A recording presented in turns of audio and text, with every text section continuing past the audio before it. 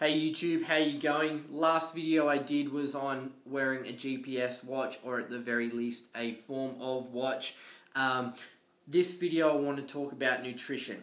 Funnily enough, they do link into one another. One of the main reasons why I said you need a watch is so that you know the time and how often and when you should be eating.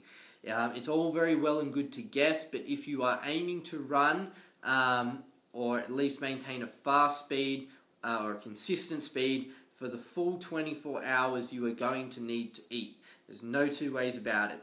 When I went last year, I overcompensated hugely with the amount of food that I had, but it was kind of my first endurance event, and the benefit of that was that I had lots of different things to eat, so I didn't really get bored. I had some dates, I had some fruit squeezies that's like kind of baby food. I know it sounds weird, but it's this fruit puree, lots of calories. I had energy gels, the standard ones, some cranberries as well, and some dried mango. Scrap the dried mango though, it was too tough to chew. Everything else worked a treat, but again, still too many calories per hour, but I figured that out throughout the race, and at least I had variety.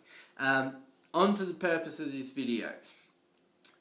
24 hours is a long time, to run. So if you're going to be doing that, you're going to deplete your glycogen stores in your muscles and your liver. Typically, most people have around 2.5 hours worth of stored energy. After that, you need to replace it.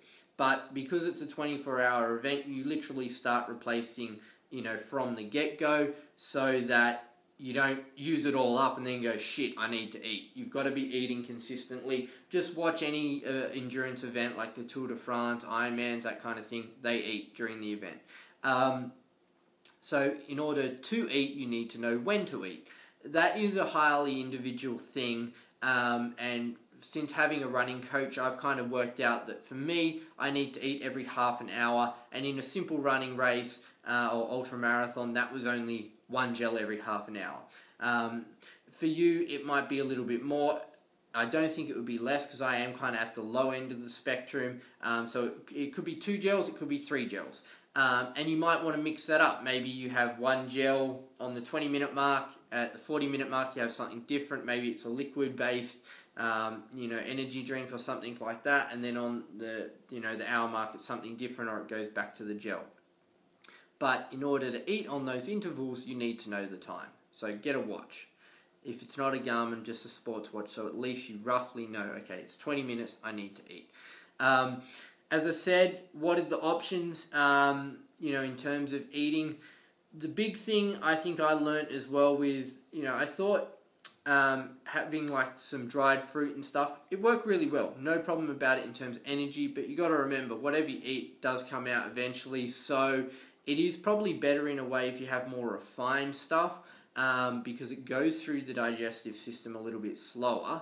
Or if it's like a liquid or an energy gel, there's not really mass to it, if you know what I mean. Like if you eat a heap of dates, there's fiber and stuff that has to go out. Whereas the gels, they're just pure sugar, so it gets absorbed into the bloodstream, and you can use it as energy. Same with like the liquid drinks and all that kind of stuff. So if to prepare, again, I would use energy gels predominantly, or a liquid based, more drink style, and maybe supplement that with, like I said, one of those fruit puree type options, just to give your taste buds a bit of a change, mix it up, that kind of thing. Back at the tent, you could have a banana, some dried fruit, something like that, again, just to mix it up, but don't rely on that as your sole source of energy. Having them as liquid as well obviously means you can get it down quicker.